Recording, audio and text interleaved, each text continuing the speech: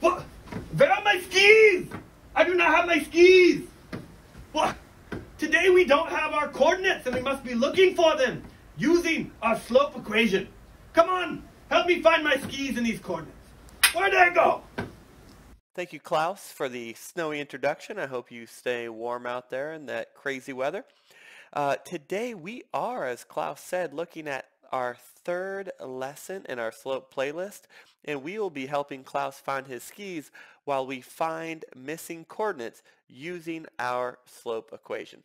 So let's get on the ski lift and see what our objective is today. Today I will be able to use the slope equation to find missing coordinates. So last lesson you learned about the slope equation and where it came from and why we use it. And today we're going to be using that to search for missing coordinates. All right, to review before we get off the ski lift and try to get down that mountain, the slope is the steepness of a line, right? These are all things we've learned from previous videos. We learned that the slope is the ratio of the rise to the run. For every change in y, right, so up or down, how many are we going over on our x-axis, right? How many are we running to the left or to the right on our x-axis? And so the formula that we discovered, the equation that we discovered to help us find slope, M stands for slope, is the change in y over the change in x, right? So y2 minus y1 over x2 minus x1. This is our equation that we used last video for slope. And today's going to be a little bit different because now we're going to have the slope and we're going to be looking for one of our missing equations. So let's solve this question, right? And then we can actually check it using a coordinate plane just to make sure that we're not crazy. The line that we're going to make includes the points 1 and 6 and 3 and A, right? So we're missing our second y coordinate, and it has a slope of 3. What is the value of A? So I know that my slope equation, right, is y2 minus y1 over x2 minus x1. So I'm going to use that and plug in what I know. So now I know that my slope is 3, right? So m is 3, and 3 is going to equal. I don't know my first one, so I'm going to use my variable a for that variable. So a minus 6, right, y1, over x2, which was negative 3, minus x1, which was 1, right? And so now I've set up this algebra equation. I'm going to be using my linear equation rules, which we learned about in previous lessons, to solve this. So the first thing I want to do, right, is I'm going to rewrite this, and I'm going to combine and simplify what I know, okay? I can't combine my variable and my constant right here, but I do have negative 3 and minus 1, which I know will be negative 4. So now I've simplified what I can using addition and subtraction. Now I need to begin to kind of unravel this. So I know this is a ratio, but we're thinking about it as a fraction. So really this is a minus 6 divided by negative 4, right? So the inverse operation of dividing by negative 4 would be to multiply by negative 4, right? And because I know that my linear equation or my equation is a scale and it has to be equal, I know that whatever I do to one side I have to do to the other. So now I can cross these out because my inverse operations cancel each other. 3 times negative 4 is negative 12, and now I have that equaling a minus 6. So now, let me get rid of that. So now I know I have minus 6, so I'm going to do the inverse operation of that. So I'm going to add 6 here, I'm going to add 6 here, and I'm going to say that my inverse operations cancel out, and so negative 12 plus 6 would be negative 6, and so A is going to equal negative 6.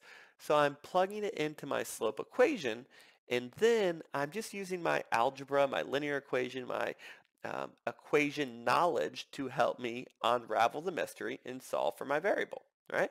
So over here, I'm going to put that I think that A equaled negative 6, okay? And I'm going to erase this for a second because I'm going to bring up a coordinate plane, right? So here's my coordinate plane, and I know I'm going to graph 1, 6 was my first one, right? And then negative 3, negative 6. And so shuffle over 3, negative 6 right here, okay?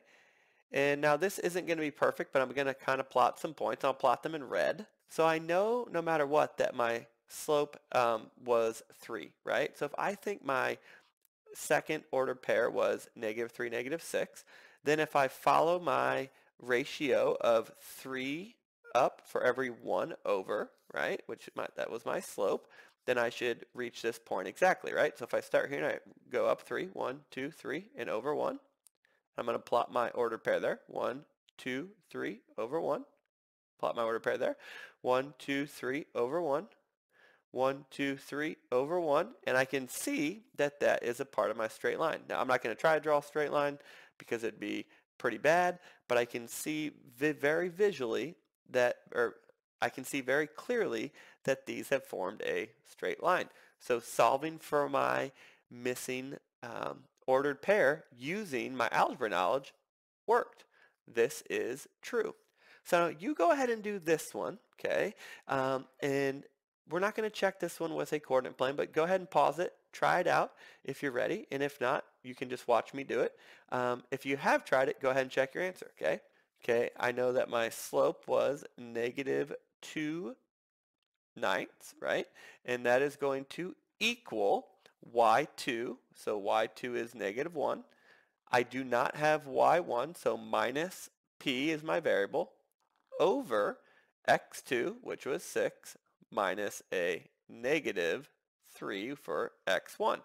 Okay, and then just like normal, I'm trying to solve for my variable. So I need to simplify, combine all my like terms that I know. So over here I have -2/9 still, okay, and that's going to equal, and I can't combine anything on the top of my ratio, okay, but I do know that 2 negatives make a positive, so that's going to cancel out, and I'm going to do 6 plus 3, which is 9, right? Now I actually have a proportion, right? I have two ratios that are equivalent to each other. And because you've done this before, okay, you know you can cross multiply here, okay, and they will be equal to each other, right? So I have 9 times -2, right? So that's going to be -18, okay, equals, and then I have over here, right, really what I'm doing is I'm doing 9, right, times -1 minus p, right? And so I need to distribute that out, so that's going to be -9 minus 9p, all right? And now I'm just solving for my variable. Now it's just a linear equation, right? And so I want to get rid of my -9 by adding 9. Okay, so whatever I do to one side, do the other. So -18 plus 9 would be -9 equals, these have now canceled out, -9p. To the inverse operation of multiplication is division. So I'm going to divide each side by -9, which will cancel those out. So I think that 1 equals p. So my missing ordered pair here was 1. As always, thank you so much for spending your time with Instructed Beats today. I know Klaus appreciates it. Please check out our slope song on our YouTube channel at Instructed Beats Official. You can follow us at Instagram at Instructed Beats. And always, please subscribe and like the video. Thank you so much. Instructed Beats out.